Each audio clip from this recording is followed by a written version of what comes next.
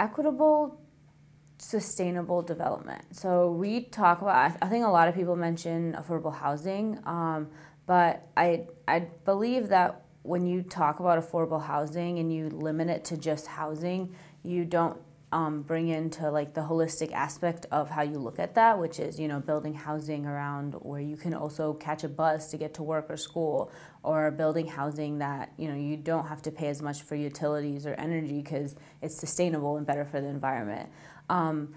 But I think how you get that done is by actually engaging people. You have a city right now that's, its median age is 32 and a half. There's almost 100,000 college students in this city, yet in 2015, there was about 490 people between the ages of 18 and 24 that voted in local elections. But I also think that's due to non-engagement. Our city councils, you know, our average is in the like 60s. That's our average voter. Our city doesn't do a great job at engaging us right now, but I think we're needed in this process in terms of, you know, creating what the future of tech cities actually look like. And I think that's very much possible. That is easy. It's housing affordability and housing choices. You know, I work with the Wake Tech Foundation Board, and one of the things that's been really interesting to me is the number of students who are homeless. You know, they might live in a dorm, say on NC State's campus, but when school closes for the summer, they have no place to go. And I've worked with students at Wake Tech, for instance, who are living in their cars and, you know, trying to find them housing through Oak City Cares, which is an organization that it's a multi-service center for our homeless community.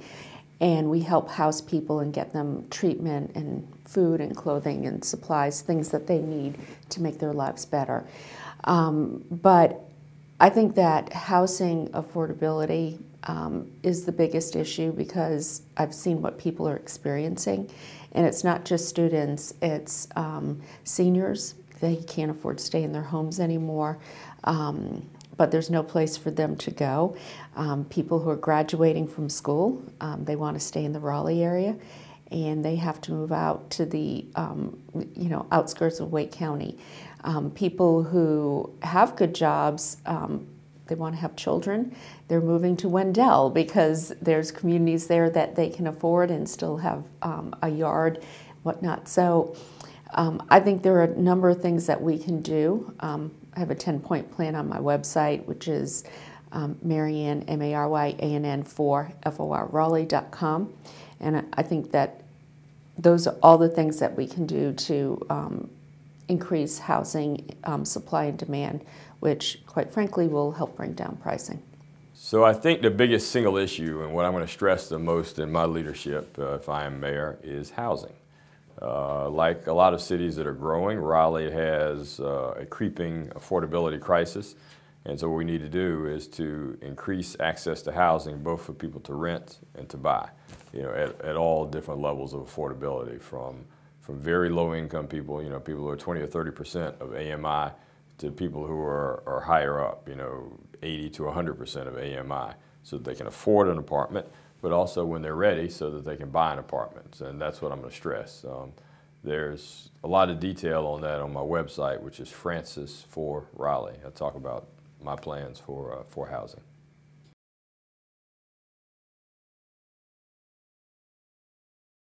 I do believe that, you know, and we were having this discussion last night. We had a forum with the city council and all the mayoral candidates. I do believe we are at a critical juncture as far as housing affordability.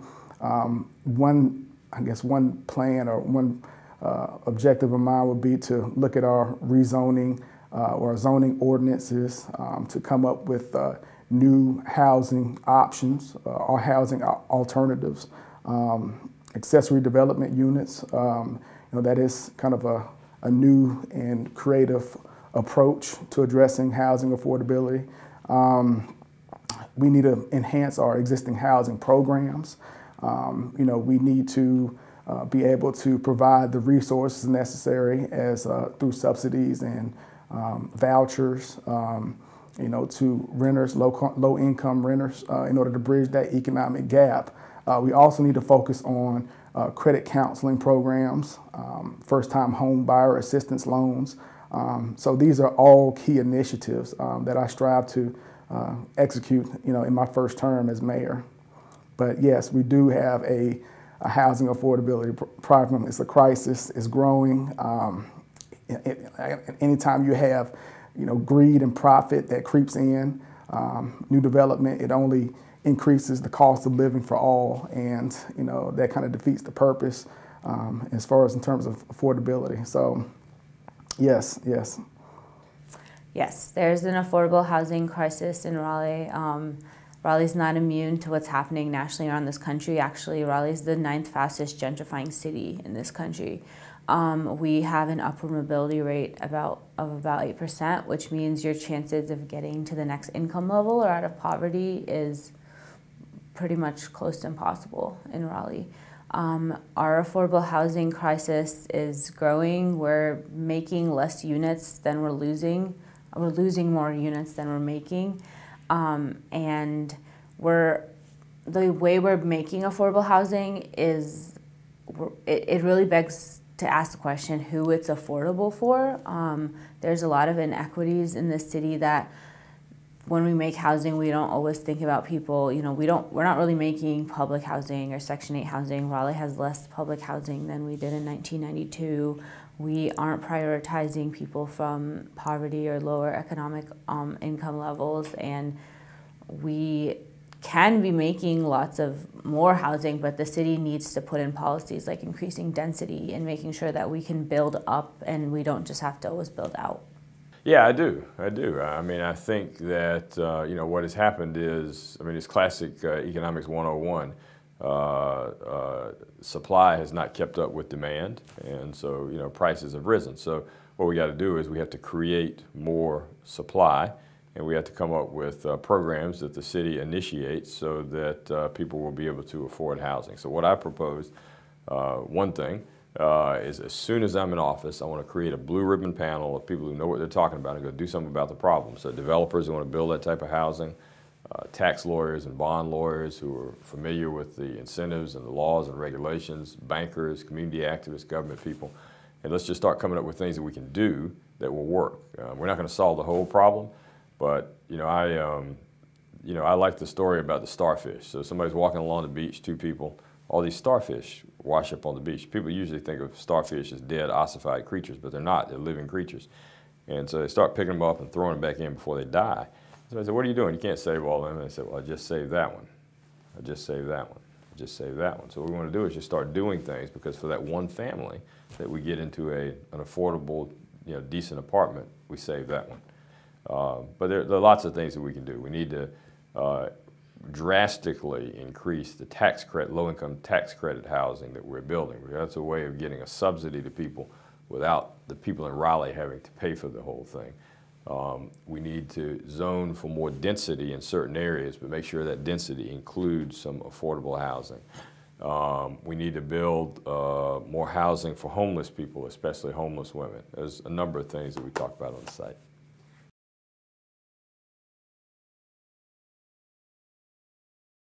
Well, I think Southeast Raleigh has been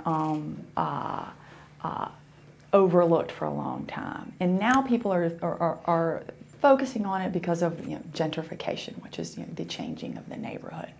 At the same time,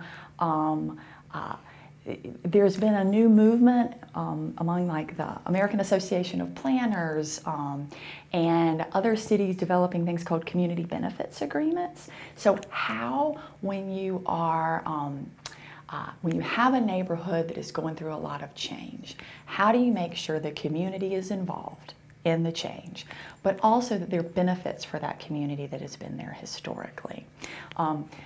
Nashville and Cincinnati and Atlanta have all done these community benefits agreements, but the one I am really intrigued at is with the Obama Library in Chicago.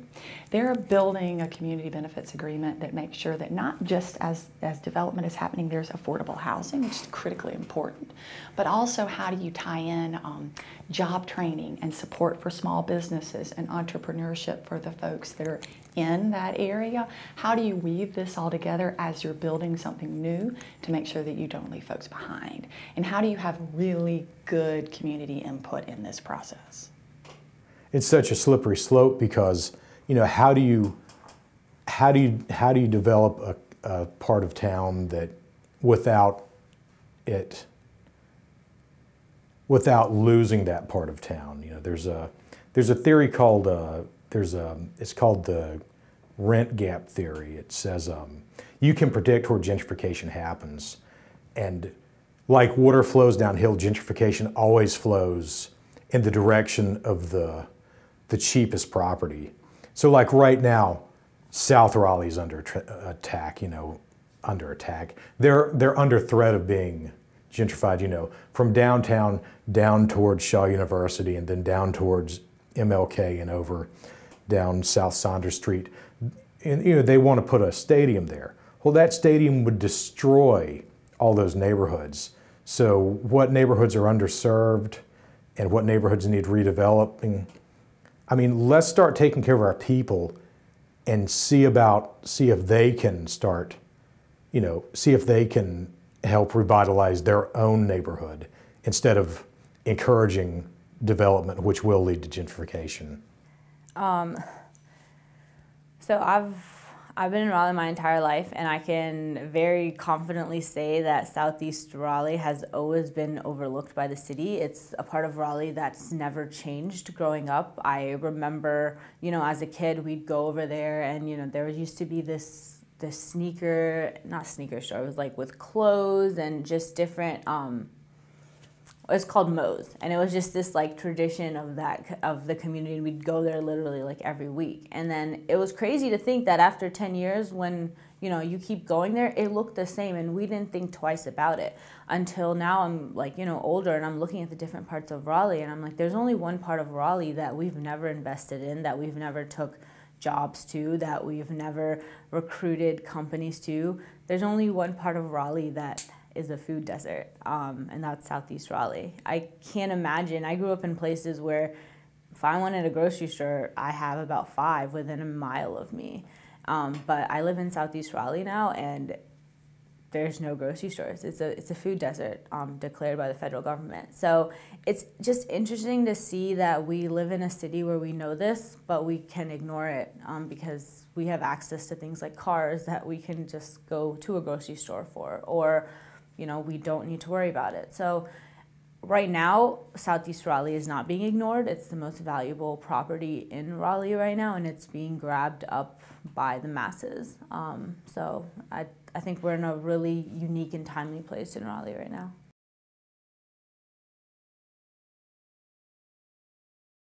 I think there's a lot more that can be done.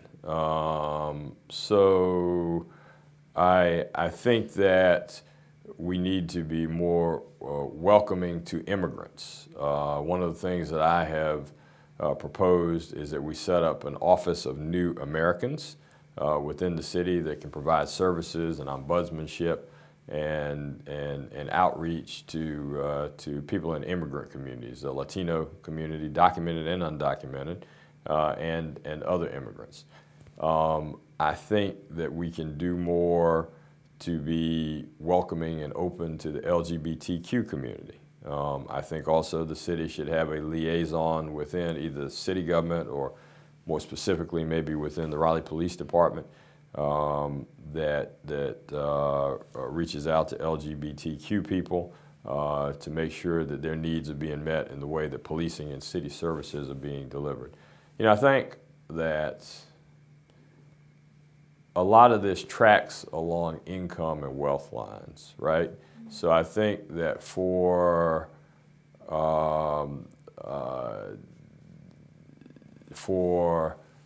people of color and for LGBTQ people who are higher income and higher educated and have more resources, it's more welcoming. I think for those who have less money, it's less welcoming. And that, really gets down to more fundamental issues that I'm concerned with about, how we can increase more people's wealth and income. So by job creation and by housing and other city policy, so more people can have autonomy in their life. I'm a white man. I'm a white man living in America. I've got boatloads of privilege. I've worked on that. I've tried to be aware of that every day. I'm kind of excited that I'm the only white man in the race.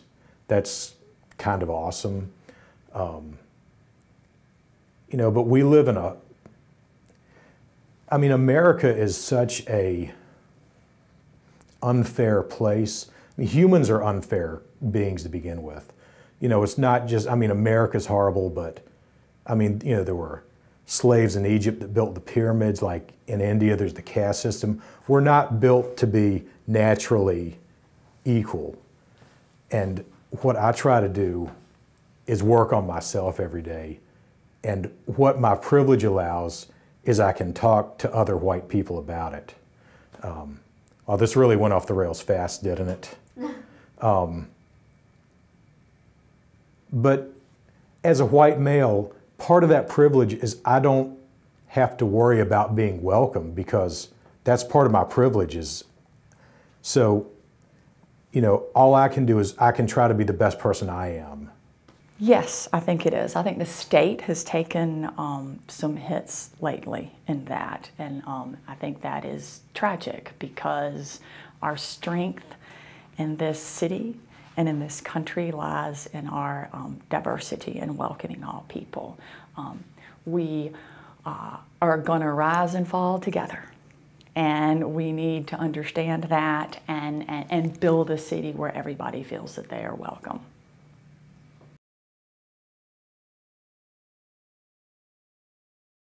So the city, our main functions are not related to human services or healthcare or things like that. We are more focused on roads, water, sewer, police, firefighters, those types of services. The county is responsible for human services, mental health care, school funding, things of that nature. So by virtue of the fact that our governments have different functions, we don't provide those services. But having said that, I also believe that we have a role to play in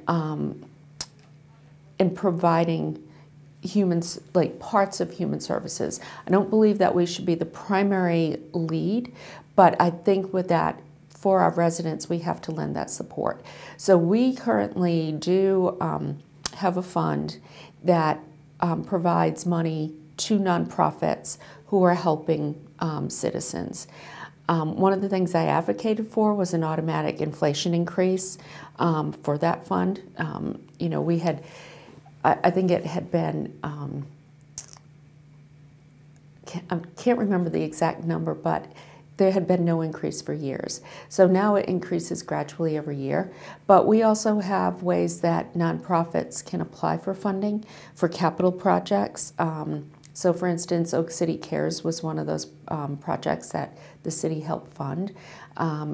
Healing Transitions is another organization that helps rehab some of our men who are homeless, who have addiction issues or other types of issues. They are seeking $2 million from the city right now to help fund that facility. I am totally in favor of the city funding something like that because it impacts people who live here. I mean, we shouldn't be the primary caregiver, but we need to do our part. I do feel, to a certain extent, like I say, I think we can do a much better job, as a growing municipality. We look at our city resources and how our budget is allocated towards those resources and allocating funding to the top areas of priority or the greatest need. So one thing that I would institute is a budget oversight committee to ensure that our social programs are effective in being administered efficiently, to provide those resources to our underserved and low income, middle income individuals, residents. So one thing we do need to be is more responsive to the needs of all throughout this city. I'm dedicated to that, and like I said, a lot of it resolves in our budget and spending. We have to look to that. We have to look at that and kind of realign that to kind of get our priorities in order. So as of how the budget is allocated now, you don't think it serves? No, it does not. And the county does provide a lot of assistance, but I don't think they provide enough. Like I talked about earlier, there's 230 men's beds at the homeless shelter. There's going to be 75 women's beds. That's 300. That's 300 beds for a 6,000 person homeless population. I think we can do better, and I think that those numbers are probably about how much across the board the county helps people in need. And I've talked to county commissioners, and they all want to help people. They all think that it's our job to help people, but I just don't see enough help. As mayor, like the one advantage you have as mayor is you have you have a bully pulpit. You can talk about issues. You can't change a lot. The mayor in Raleigh is a relatively powerless position. You're one of 8 on a city council. You have no control over the county commissioner, but you can talk about issues that make people call their city council people, call their commissioners. So, I would hope that whoever the next mayor is, that they are a strong advocate for the people in need.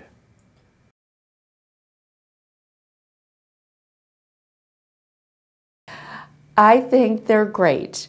When they were first, when we first saw them in Raleigh, we didn't have rules in place, really, to govern them.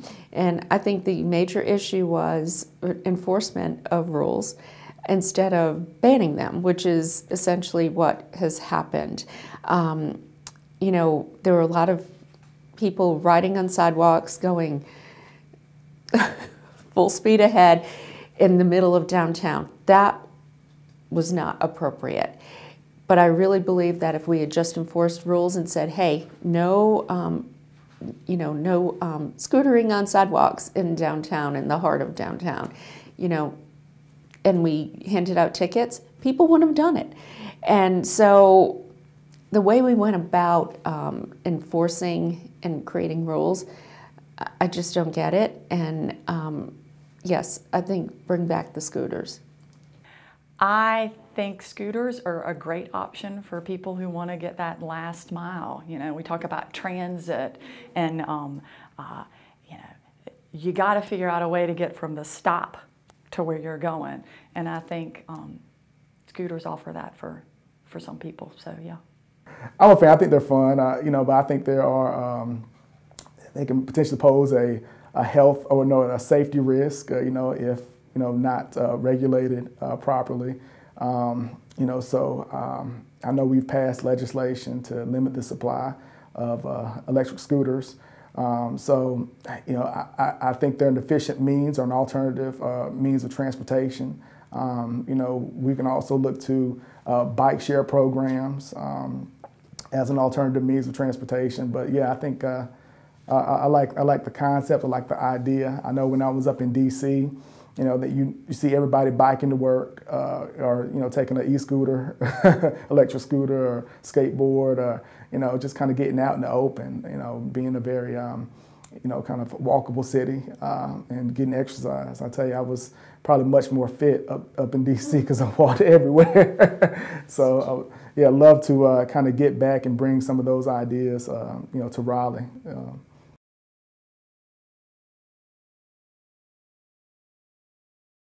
So it goes hand in hand with basic needs. Affordable housing is number one. So I would not only focus on affordable housing, but when we talk to developers and people and start making these partnerships on allotting certain percentages towards it and make sure that we have a certain percentage towards affordable housing and a certain percentage towards public housing. People right now have vouchers to have housing but aren't able to get it because there aren't landlords or people accepting them right now. Another thing is offering and understanding that savings is a huge part of people being able to be financially secure. I work for a tech company called Even. It's a financial wellness app, and it's surrounded around ending the paycheck to paycheck cycle. And I helped create a savings product, and one of, just an idea even that, even right now, company-wise, we pitched to the city was, hey, let's have a community savings plan, and let's get all these organizations and all these employers, et cetera, together, and let's, have community members use this product that saves well to save, and then we'll get people to match it. You'll get people to save, and then you get them to match it, and people will save, and you increase. That's the fastest way to increase someone's wealth, through savings, and the city can play a role in that. And then from there on is just making sure basic needs are met, understanding that we have things we haven't even dipped our toes in, i.e. like the mental health crisis. So there's a lot to do, but I think we have all the people and the resources and potential to do it. It just, once again, just takes the right leadership and political will. I think that's a really good question, and it's going to go back to my platform, which is really focused on housing and increasing housing choices, better transit, and also support for small businesses and workforce development. So I'll be a little more specific with that. If we have better housing choices and people can afford to live here, we're giving them upward mobility. Second, if we're improving transit and there's more frequent bus service, we have more housing on transit lines like bus rapid transit, and if we have more housing around commuter rail, then people don't need to own a car. You've automatically saved them $10,000 a year because they now have access to transit. And if we can help small businesses and our startup communities grow, that provides jobs. So it's all of the above, and that, I believe, is really the answer. The other thing I really love that the City of Raleigh supported, which the YMCA did, is a promise-built community that is currently in Southeast Raleigh. It's an elementary school connected to a YMCA, but they're also building affordable housing there, and it's beautiful. I mean, I drove by there today and I was like, man, that is going to change lives because you're giving families access to education, recreation. It's on a transit line. It's close to downtown. There's so much in the way of opportunity there, but also exposure for the kids. And I really believe that exposing kids to opportunities early is what inspires them and helps them see what they can be. Well, as far as economic growth and upward mobility, kind of going hand in hand, I do believe that the city has a responsibility to increase or to create jobs and pathways to business ownership. And right off the bat, as I mentioned this before, one way would be to rewrite how we solicit our goods and services at the local level, and include these small businesses, startups. I believe in local cooperatives.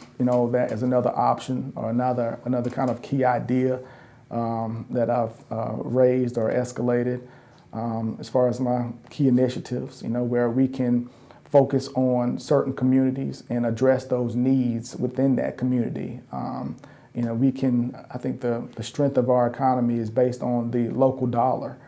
So when we can reinvest within our community and within within Raleigh. Look, we all are getting a piece of the pie, and we are all on that upward trajectory to achieving mobility economically, socially, and throughout every facet of life. So those strategies, cooperatives, and looking at how the city spends on goods and services, especially addressed to small businesses.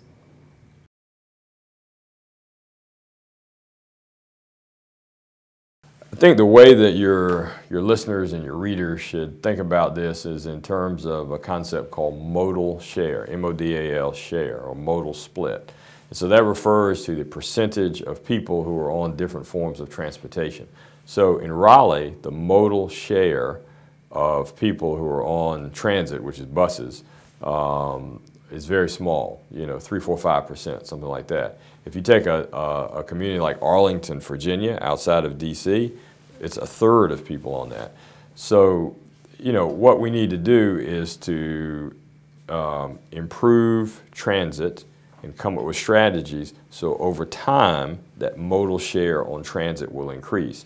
Over a 5-year period, a 10-year period, a 20-year period. It's not going to happen overnight because the bus service that we have here, the transit service we have, is not convenient enough for people all over town. And so if people have a car, they're going to take a car because it's a more convenient way of getting around. But if you make it more convenient and make it more user-friendly and maybe make it free for everybody, it doesn't make that much money anyway from ridership. They make it free for everyone, perhaps, then over time I think we can increase that modal share on transit. Well, the most successful transit lines that we have in the county is y'all. It's the Wolf Line. The Wolf Line brings more people in and out, moves more people in public transit than any other mode. So y'all are actually doing it here at NC State. In 2016, we developed the Wake County Transit Plan. That's getting built out now. It's about $2.3 billion over the next 10 years. And there are 3 pieces to it. There's expanding bus frequency and coverage. Right? This is a county system. So expanding coverage all over the county. Most of those lines are going to be 30 minutes or an hour each, especially all over the county. But then also making more frequent lines where there are more people, right? Because if you offer buses more frequently, more people will ride them. You have to, it is one of those, if you build it, they have to come situations. Yeah. So we'll go from 17 miles of service with 15-minute headways to 89. So substantially increasing that. That's the bus. Then there's the commuter rail, and that is an existing track that the state of North Carolina actually owns a railroad. And they have to do some improvements on the track, but that's where it will go.